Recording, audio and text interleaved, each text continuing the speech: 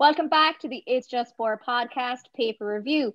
I'm Joanna Reardon, and we're obviously here to bring you the latest in sports news this week. It's been an absolute roller coaster of, I think, emotions, of record breaking, everything else that's been going on at the minute. Niamh, I know you have a lot to tell us about the Athletics at the weekend because you were absolutely glued to your screen while I was busy doing other stuff, which wasn't as exciting. Niamh, give us the lowdown. Tell us what's been going on in the athletics world. Yeah, the athletics results have been phenomenal at the moment. Obviously, we spoke a bit about middle distance running last week.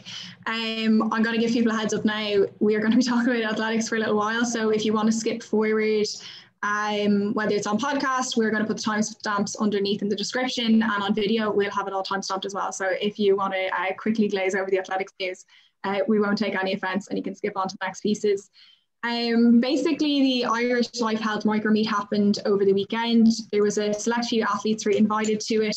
It was a really well organised event and seemed to go very successfully. All the athletes were commending the organisation of it.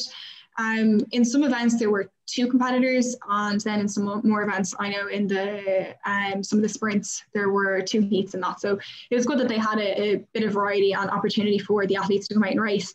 The purpose of the event really was to allow other athletes to make those European indoor standards, as well as giving people that are on track to Tokyo and that have made the European standard racing opportunity as well. So I think that's important to give people the opportunity to sharpen up for racing that's coming down the track. Obviously, we've been telling people that the middle distance athletes are on fire and they brought the heat this week. I'm going to go straight to the 800 metres and give you the lowdown of what happened. It was a very exciting race and certainly didn't unfold, I think, as was expected. The commentators on the YouTube live stream with Athletics Ireland certainly expected a couple of different things to happen, but Sinead Denny was on pacemaking duties, so she took the lead out. She was followed by Georgie Hardigan and Claire Mooney, and they went with her for a while Katie Kirk and some of the other girls seemed to kind of sit back on it a little bit and go with a slightly steadier approach, I think. It was expected that Hardigan and Mooney would start to move back because the pace was pretty quick at the start, and that then the others would move up the field, so you'd start to see it, the gap close. Claire did drop back. Hardigan kept going. So Sinead Denny obviously stepped off. Georgie Hardigan was still running, and then in the last lap with 200 to go, the gap had closed. Louise Shanahan and Isolde O'Donnell made ground, and we were just wondering, in the last kind of 100, was Hardigan going to hold on to the win, and was she going to be able to maintain that pace? But she held on really, really strong, and she crossed in a time of 2:01. I don't know if it was 48 or 58, but it was 2:01 something, which moved her momentarily onto the all-time list, and she was in second place. But that didn't last very long because Síofra Büttner was in action in the States, and she actually held the 800-metre Irish indoor record up until 3 weeks ago when Nadia broke it. And initially Nadia broke it by 0.02 of a second, and then obviously she kicked it on forward to 2 minutes 0.58. So basically what happened was Síofra obviously saw kind of what's going on. She's in good form at the moment anyway. She ran a 1500 metre PB recently as well, so she's definitely on form. So a couple of hours after the Irish Micromeet happens in Dublin, Síofra goes running, and she goes and runs to 58. Sorry, I made a mistake there. Nadia's time was 2 minutes 0.98. So Síofra moved the time to 2 minutes 0.58. Yeah. So Nadia Power had the Irish indoor record for a grand total of 3 weeks until Síofra decided, I'm going to take this back. So it's all very exciting. Several of the 800 metre athletes have made European indoors times, but only 3 athletes are actually allowed to compete. So it came down to basically who has run the fastest times. In the last week, 5 different athletes have ran the 5 fastest runs in Irish history. So that's Síofra, Nadia, Isolde O'Donnell, Georgie Hardigan and Louise Shanahan. 4 of these are now inside the top 20 world rankings, and that's more than any other country at the moment. So it is a very exciting time for 800 metres at the moment, and we certainly look forward to the European indoors indoors.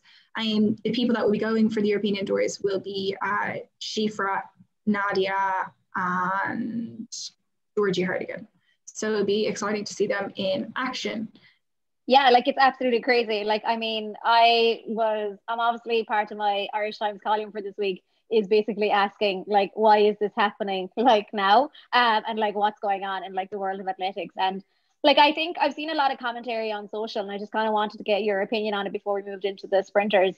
But I've seen a lot of commentary on social basically going on about, you know, the new spikes are obviously playing, you know, something. Then, you know, I think Sinead Galvin had like tweeted that basically because the athletes were in training camps for such a long time, they didn't have any meets to keep disturbing their camps kind of over and over and over again. So therefore, they were more finely tuned in order to kind of go forward. You know, I saw her getting a little bit, so Sinead Galvin of Galvin Sports Management, she reps some of the girls, for anyone who doesn't know. I know she got a little bit ratty with someone online who basically said, is there other things that are at play?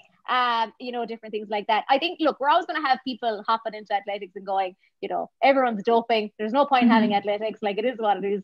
I think I'm kind of with everyone in that. I don't know, are the girls like wearing the shoes? Like, I'm not really too sure because I wouldn't be that level of like in-depth. You would obviously know a bit better. But I think really for me, I think a lot of it from even listening to the girls, like talking to Amy O'Donoghue, talking to Michelle Fain, who lives down the road from me, talking to even Nadia and Phil Healy and all these girls. I think really they knew that the times for achievement were limited, and they knew that the fallback was going to be hard if they didn't make it. So I just feel like a lot of them did put everything, like all it into one basket, and just went absolutely hell for leather with each other. And I wonder if like that made the difference. Like, I wonder if it was the shoes. I wonder if it was just the lack of you know, disruption to their camps and different things like that, because I think these girls are like, they're jetting everywhere, you know, to go to meets and different things. But, you know, with COVID, that obviously can't happen. I suppose, you know, as we said, the competition for the 800 meters is insane right now. Myself and Eve don't have the reasons for it. We're just as intrigued as everyone else. Yeah. You know, but there were a lot of other standout moments at the micro meet. I know you're going to tell us a little bit about the sprinters, Phil Healy, Kate O'Connor, Sarah Lavin, all these girls who've been doing incredible things. Do you want to run through the sprinters? Yeah, well, I guess, like, look, the sprinters are wearing the same shoes as the middle distance runners, and so basically anybody on the track has access to those spikes. What I have been seeing anyway is that Nike and New Balance have the carbon plate in them. From what I can tell, Adidas don't, and Nadia is an Adidas athlete.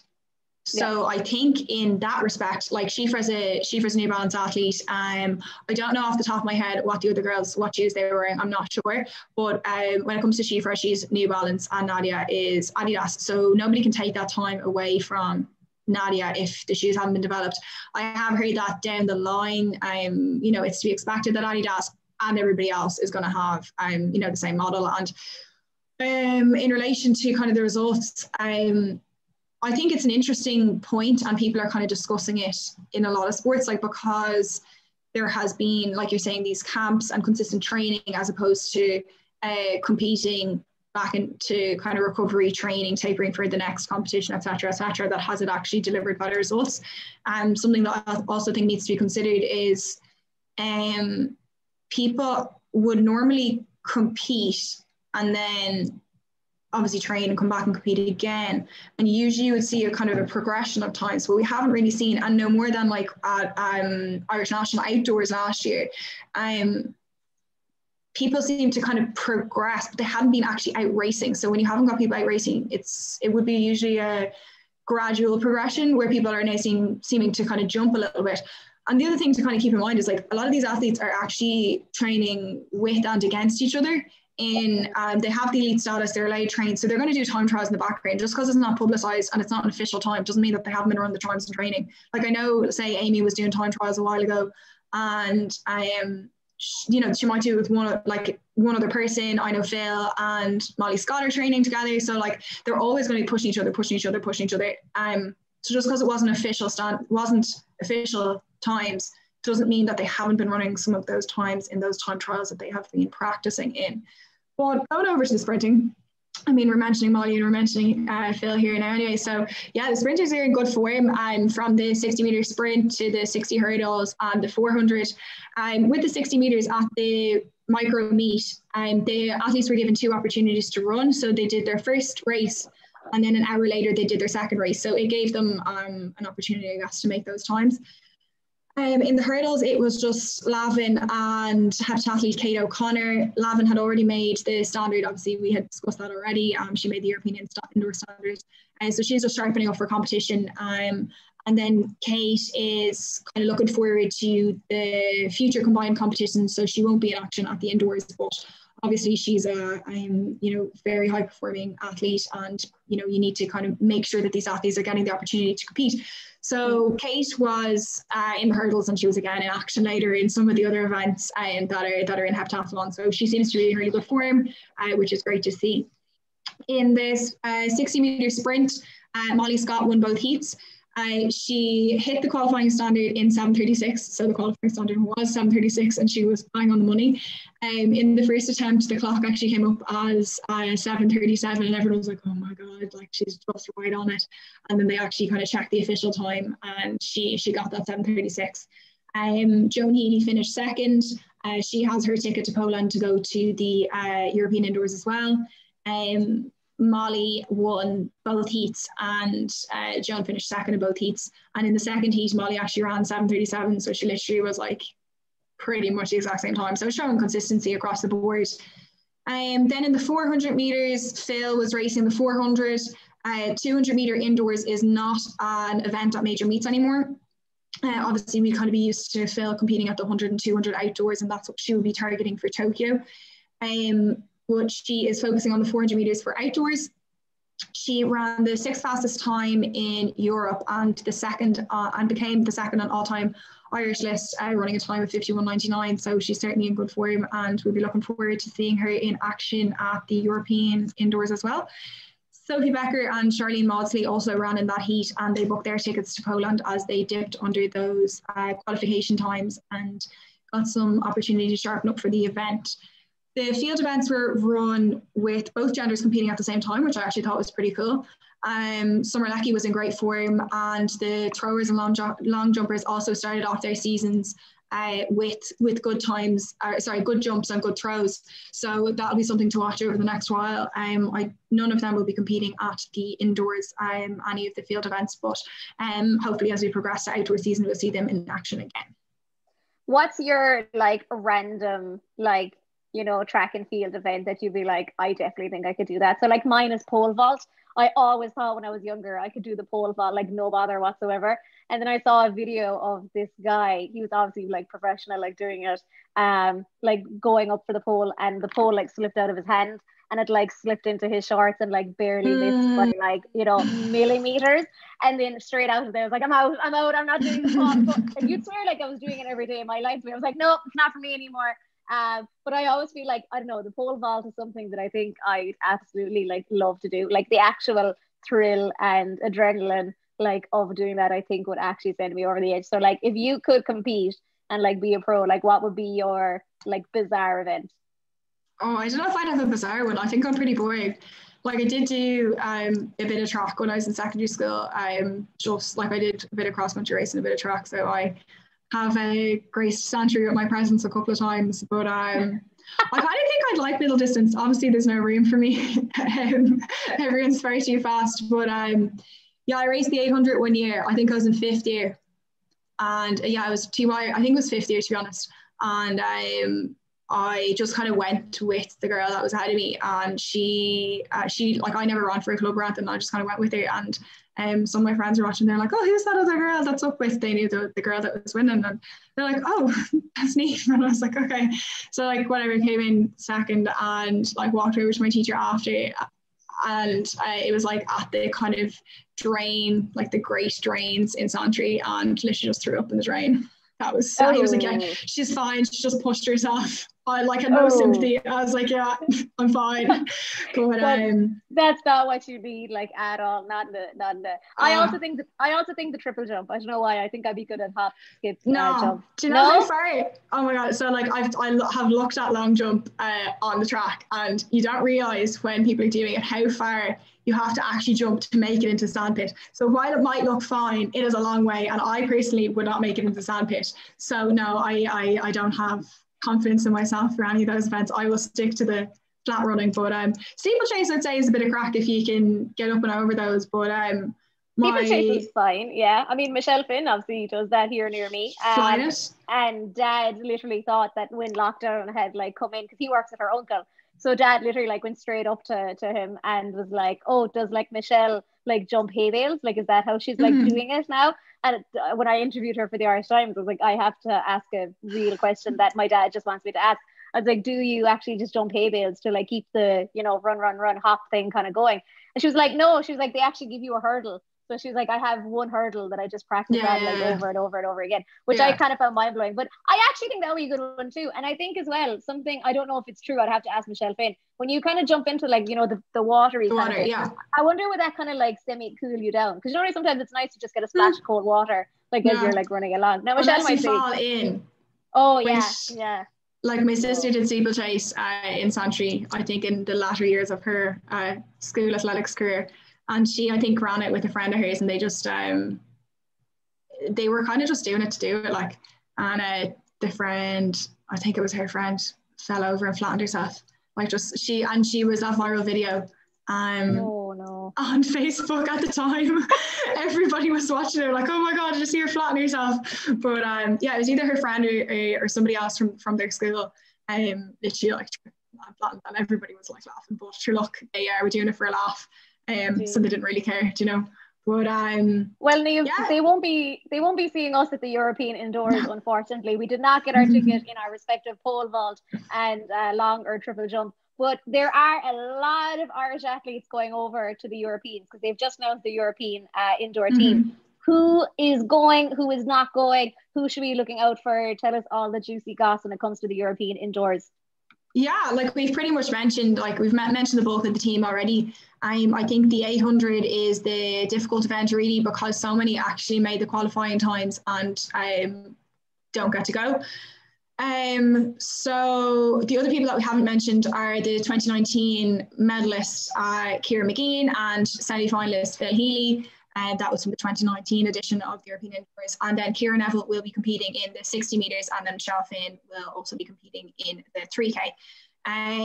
Louise Shanahan unfortunately did not book her ticket because there were 3 people that were faster than her. But we will have the World Indoor Final on Wednesday, the 24th of February. Nadia Power, Louise Shanahan and Sarah Lavin will be competing. That's on in Madrid and will be live on TG Car, which is quite exciting. So I think that is pretty much the update that we have in athletics. It's a lot, and for all that made it this far.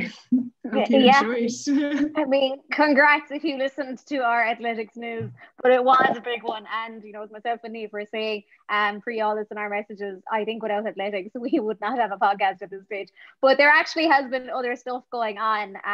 We've got a lot of exciting news in soccer. Vera Pauw, she is back. She will lead Ireland for another 2 years after agreeing a contract extension with the FAI. She will take charge of Ireland's World Cup qualifying campaign, with those fixtures being announced in April. Obviously, the goal is to finally get to a major championship for the first time in history. As everyone knows, we were agonizingly close to getting into the Euros. And Anya O'Gorman will hate me mentioning her own goal again, but the difference was actually very, very slim. So there has been a definite shift in taking over since Vera was involved with the Republic of Ireland national team. She was talking on her press conference yesterday about letting the underage girls and boys compete or even participate in a mixed gender facilities. And she wants the girls, the women's national team, to have the same facilities as the men's team as well. I actually thought they did have the same. I remember going to Abbottstown for like a training session for them. So I was convinced they were always there, but according to Vera, it's not always like 100% of the time. We obviously are hoping to have other major exciting news in terms of her sport and the FAI coming up pretty soon enough. But soccer, it's been pretty quiet. The Women's National League kicks off very soon. Pre-season is underway. And we're gradually getting there. I mean, spring has sprung. We are getting sport, Niamh. You're going to boxing for us. What's going on in the boxing world? Yeah, so competitive boxing for the Irish is back and currently taking place in Bulgaria. Kelly Harrington, Michaela Walsh, Eva O'Rourke, Niamh, early are all in action. Harrington, Walsh and O'Rourke are progressing to the next round, so that's great to see that the team is doing really, really well. Early is yet to fight, and we will update you as soon as we can. Make sure to tune into the social media channels and to the website to keep up to date with the news in boxing, because we will keep you updated with that all week.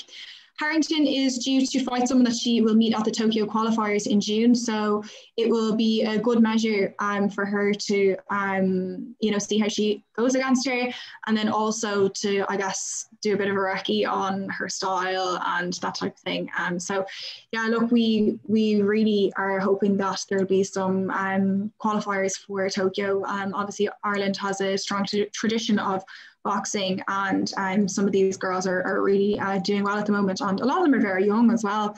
So it's great to have the Irish boxers back in action. And now you'll tell us a little bit about golf. Golf, the greatest sport that ever exists, like, of all time. I know people hate me for saying that, but I actually mean it. Like, first of all, I love golf. I know we want to talk about Lauren Walsh moving into the golf amateurs, but yours truly of hersport.ie, Joanna Verdon, had a big achievement at the weekend. I don't mean to brag. I know Lauren is the better golfer out of all of us, but that's fine. I won at the weekend, guys. I won the Sand Dune Classic on Nintendo Switch PGA 2K1. It was a big achievement for everything. I felt my driving was absolutely on point. Admittedly, I did drive into the water accidentally. I have to say, my hand slipped. My brother called me and I didn't know. My hand slipped. And I was able to set a course record of 16 under. It was just a great day for all involved. I'd like to thank the Her Sport team for the support that they've given me throughout this tumultuous career in my time. I would like to thank all my supporters, and I'm looking forward to getting back out there, guys. I'll see you all on Saturday. But in more important news than Joanne's achievements in golf, Lauren Walsh is moving into the golf amateur world's top 20 at the minute. So she finished runner-up at the Palmetto Intercollegiate College competition, her second successive second place this month. So absolute kudos to her. She's also taken 2 victories in the last 4 months in America, and her great form is absolutely continuing. And it actually may get her an invitation to the Augusta National Women's Amateur, which is absolutely huge. Like, everyone's dream is to play Augusta. So fingers crossed for Lauren. We wish her all the best in all her achievements, and fingers crossed we'll get to see her in Augusta, because that is some achievement. But fellow Irish golfers Olivia Mehavy and Julie McCarthy have already received their invitation to that tournament. So we will have some Irish representation even there, but it would be great to add one more to the ticket and just to see what happened. Niamh, you're going old school. You're going back to where it all started with you. You're returning to the swimming pool, but you yourself are not. You're bringing us back to swimming. What's happening in swimming these days? I would love a little trip to the swimming pool at the moment, but sure luck, I suppose we're all in current COVID restrictions, so that'll have to be put off. But yeah, Mona McSharry was competing in the US. She is over there at University in Tennessee. So she competed in the 100 and 200 yard breaststroke. And she broke the school record set by Olympian Molly Hannes, who swam 5:28 seconds it was back in 2013. Mona actually picked up silver in that event as well, which is very exciting. And then she swam a PB in the 200 breaststroke and finished 4th, as well as picking up another silver medal in the 400 relay. A little thing on this, as swimmers here, and I guess Europeans, we would be used to looking at the metric system. So it is not a national record. Because if you look at like the online times and stuff, you would say, oh, like, that's a bit strange. Like, that's the fastest time that Mona's ever swam, but it's actually yards versus meters, which is quite difficult when you start to go and look on social media. And there's a lot of people will automatically default to meters from swimming because that's what we're used to and that's what the international competition is. But you kind of have to get used to the fact that she is racing in the US and they still have 25-yard pools and 50-yard pools and that type of thing. So to put it into context, 100 yards is actually 91.44 meters. So we are just shy of 9 meters in the difference when it comes to a 100-yard event. And 100 yards versus 100 meters. But yeah, no, it's really good. It's great to see that she's on form. You might see some more confusing content come out around that from different organizations, because I know it is a kind of difficult one to figure out. If you're just getting times thrown at you and you don't know if it's yards or meters. But yeah, look, she's over there, she's settling in. I know that Ellen Walsh will be joining her soon, and yeah, hopefully we'll have some more swimming news soon, because I think people are going to start to return to competition in Europe. hopefully very shortly. As far as I am aware, the Olympic trials are in April. I might be wrong, but head over to your sport if you want the actual date. But yeah, it's coming soon. I'm pretty sure it's April though. But there's been a lot going on in relation to COVID restrictions and stuff changing. Give us the update on that. Well, initially this podcast is going to be out of date because Micheál Martin is going to come out and actually reveal all to the nation on Tuesday evening. So by the time you may listen to this podcast, this may all be out of date. So please bear with me when I am telling everyone what is going on in the world. So there's good optimism within the GA circles at the minute that we may be going back to elite. I love how I said we, that was total culture moment right there. But the GA may be coming back as elite. Obviously, we know at the start of the year, they were ready to go with camps, with pre-season and everything going on. And then the government communicated to them, actually, no, you cannot because you are not elite. And the GA did not realize that they had to reapply for their elite status. They kind of thought they had it all locked. We discussed that last week. You can listen to Niamh's rant and me sitting there as the innocent culture trying to deflect all blame. But we should know this, obviously, by the end of the day. GA President John Horan said he is not going to be rushing into competition or even into pre-season training camps, especially while the numbers are still high at the minute. He's also said that every team will be given a 4-week base to start training first, and then it will work from there. So by my maths, and never trust me when I do maths, but according to everyone else in the Irish Times who've also done the maths for me, we should be seeing action probably in the league in May, if all goes well with COVID numbers and different things like that. We also have Fine Gael senators calling for exception to the 5K travel limit for golfers and sea swimmers. Never say that Fine Gael is not the party for all, because everyone knows what has been picked up during this lockdown, which has been golfing and sea swimming at the minute. I think basically it was just, I don't know, was it tongue in cheek? I don't know what to take anymore from Fine Gael, seriously. Whatever they just say, I smile and nod. They're like the grandparent in the corner that you go, that's lovely. Golfers are obviously giving out as well because they have seen pictures of parks absolutely packed and golf courses have been quiet. I'm not going to lie to you, I really don't get the whole golf. I know I'm a golf fan and that's grand, but I don't get why people think golf is a COVID hotspot. Like, it's probably the only place where you are constantly, I would not even say 5 kilometers, I would say, or 5 feet, I would say you are 5 kilometers away from your partner, like all the time. Bar at the tee. You're not sharing anything. You can't really like drink on the course. It's a bit illegal. You're not really supposed to. You're not allowed obviously touch any of the buggies or different things like that. That's understandable. You have to slum it across the golf course. So I hope the Fine Gael senator will talk about that. But you know, I don't really understand it. I don't get. Look, everyone go to the park. You know, the GA pitch is open here in Mill Street because it's in a town park. And the actual playground for the children is open as well. Again, it's under council rules, so it's not under the GA umbrella before people freak out. But I think it's just kind of weird that I can stand in the playground with my nieces and nephew licking things when they're not supposed to. I would like to highlight they are 4 and 3. When they're licking things, I look across and I see the pitch and putt centre closed. I do find it a little bit odd. Like, I'm not going to lie. I mean, the weather at the minute, I'm looking out my window. It's brutal. Yeah. But like, I don't get it. Like, how are golf courses? Am I showing my what's I'm looking for? My prejudice here and my high and mighty class? I don't know. No, I think it's fair to question it. Look, I think really what the government did, and the way that I would see it, is that they just closed everything, all sports, and they just did it across the board.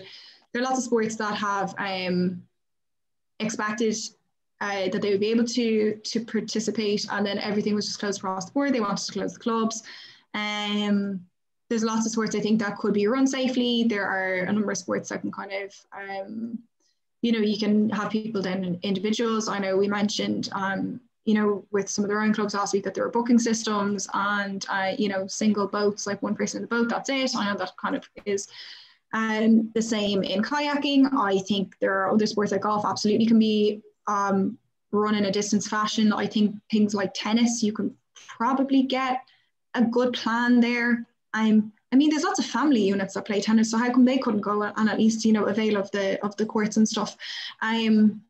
I think there are a lot of sports out there that you can figure out ways for things to go ahead, but what the government essentially just did was close everything because the cases were so high after Christmas, and they decided that they'd go as far as now to change anything rather than kind of reevaluating it. I mean, look, the cases are still anywhere from 600 to, I think it's just managing to stay under the 1,000 mark at the moment, but you know, we've certainly gotten close to it in the last week as well. But I think I understand where the golfers are coming from, because if they're going around in ones and twos and they're able to distance and whatever it is, and then you are looking at the park, and I think it's not just, you know, the Phoenix Park or any of those, the big parks are in the country. It's lots of parks. People are going to wherever's within their 5K, and when you had weather like you did at the weekend, like Sunday in particular was pretty reasonable. People want to be out, they have nothing else to do, so everybody goes to the same place. And then like literally the pictures that were on Twitter, and there were golfers that were going ballistic, and they were like, how come this is allowed? And people don't distance enough when they're in the parks. Everyone wants to walk on the path. It's fine. If you're happy to go cross country through Phoenix Park, you probably manage to stay away from people. But if you're going to walk on the path, you are going to come in you're going to encounter other people. So to like get around them and stuff, like, you know, you'd want to have your walking boots on basically to be happy enough. Your walking boots, your wellies, to be happy enough to walk in the muck and in the kind of, you know, slushy grass and stuff. But yeah, I don't know if that's going to change. Like, I think we'll see what happens. Sorry, my earphones are falling out. We'll see what happens with the GA, and I think we'll know from there what some of the rulings are going to be with the other sports. Obviously, we mentioned last week that Philip Doyle had put up stuff previously about you know, GA going ahead or not. So I think they need to look at, I guess it was like way back, they need to look at what is the logical kind of progression as we move forward. And I know you spoke before about the fact that there was kind of testing done, and the transmission outside and stuff is not really happening. But yeah, it's certainly disappointing for people at the moment, as they have seemingly extended you know, this lockdown with no end date in sight. I actually think it's frustrating people more, and I think people might start to defy it more than to follow it, because they're not really given a goal. You know, we talk about SMART goals and stuff. Timeliness is one of the pieces in a SMART goal, and there's no timeliness on this. And I know it's difficult for them to put a date on it, and obviously the UK has said something like the 21st of June. But it just seems that if things keep going the way they're going, that people are just going to get more and more lax about the rules. I'm further disappointed. But look, we have some better news. Well, I was going to say, before you go on, Liam, and you're talking about Phoenix Park and cross country, one thing that I want to die along with COVID-19 is couples walking on footpaths and you having to either step onto oncoming traffic or step into a field of someone you do not own because the couple refuses to break hands and move on. I don't see that happening on the golf course.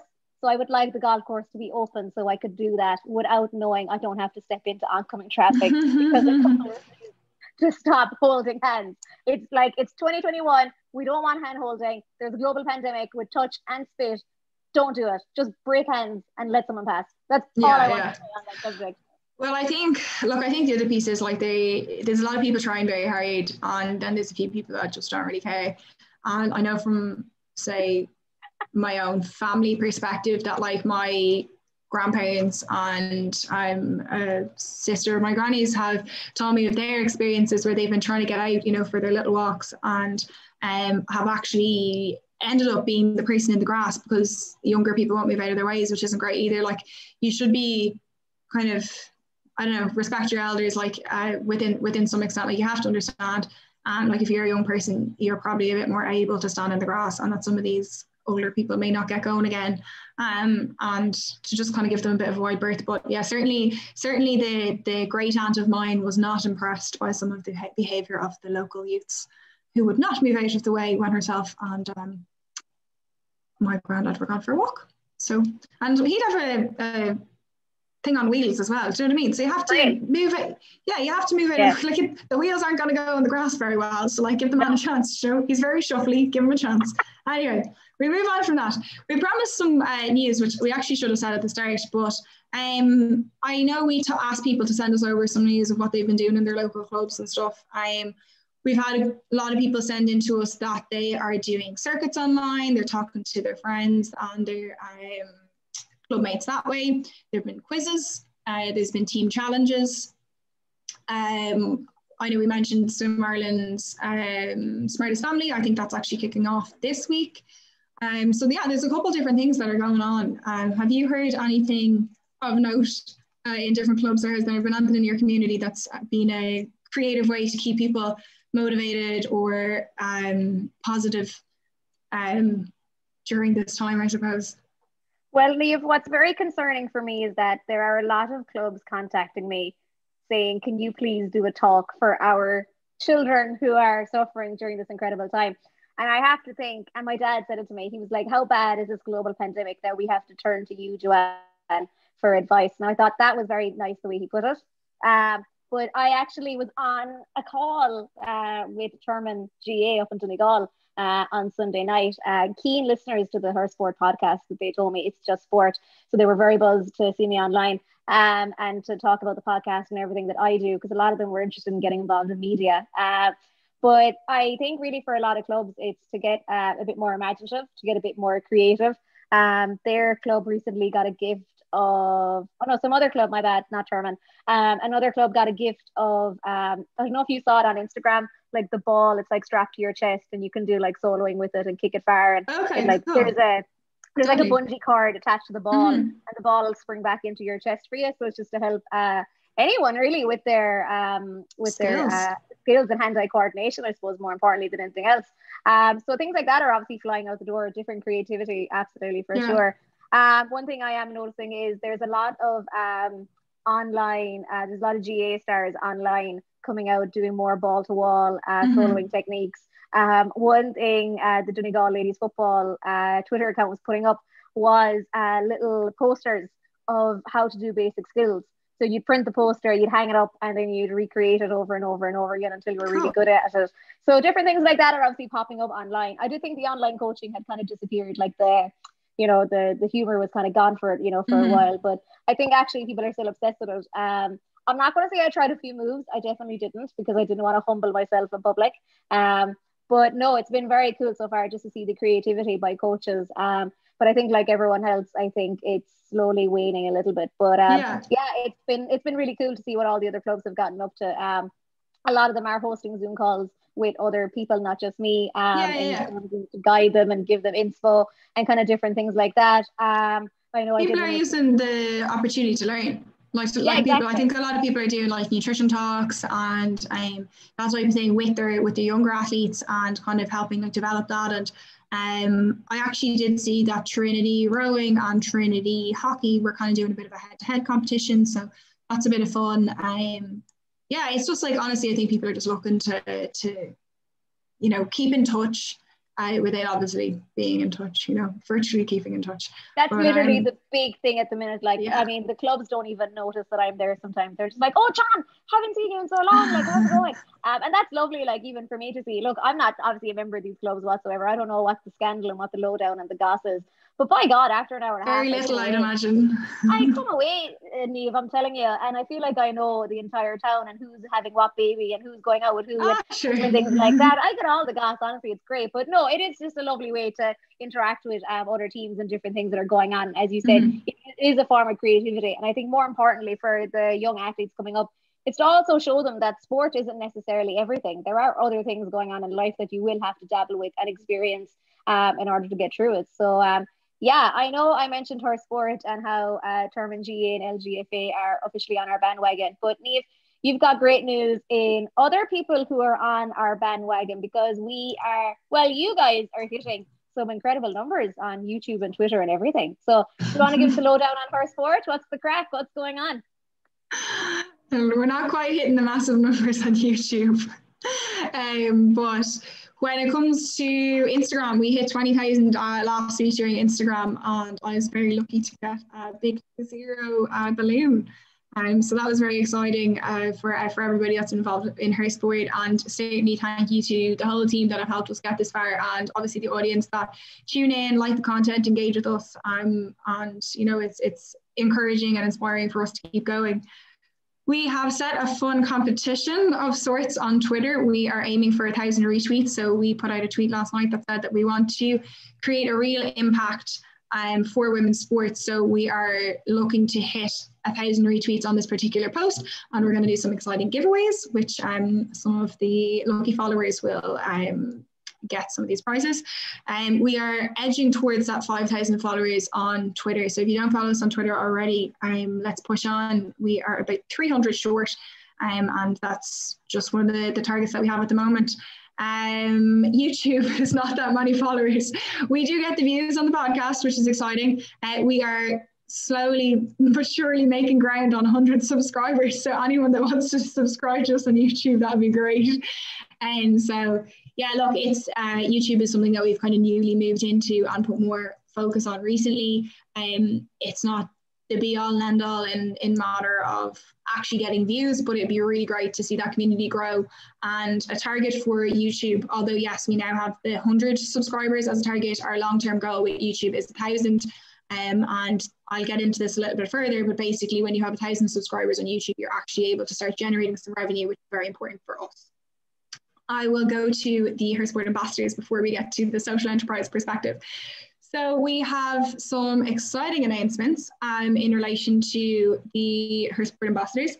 Bevan Parsons is on board as a Her Sport ambassador, and we will be doing an exclusive interview with her this week. So be sure to tune into It's Just Sport, a league of her own, because we'll have Bevan on this week, and we're very excited to talk to her.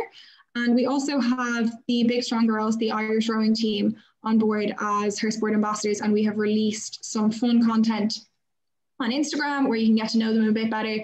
We have a this or that video that we've just released, so you'll get to know some quirky things about the Irish rowing team. So yeah, that's all fun and games. We're expanding our team. We're certainly talking to some more athletes about coming on board and helping us work towards a level playing field for women in sport. We'll go to a slightly more serious matter, I guess, the business side of things and really kind of what we're doing. So we've not really ever come out and talked about what it's like to run a business, what it's like to do what we do. Something that we certainly find challenging at times is that you know, the industry that we're in, people just expect content to be free all the time, and it's not. The days are gone, I think, where people will go in and buy the newspaper every single day. My granddad is still doing it, but he is 87, maybe 88. But a lot of people now don't do it. Certainly not my generation, and my mom would not go in and buy the newspaper anymore. So a lot of people expect to be able to consume news on Twitter, consume it on Instagram, just Google it and you know, keep up to date that way. And we don't really pay those publication companies anymore. So in the same way, we don't have a paywall. We don't have people paying us €2 to, you know, see our content every day or whatever that is. So we're a small organization and we really want to make an impact in women's sport. But at the moment, from that perspective, we don't have people supporting us in that financial way. We obviously work on different campaigns and that type of thing. So we do have revenue streams, but we really want to, I guess, connect with the community a little bit more and explain how you guys can help us.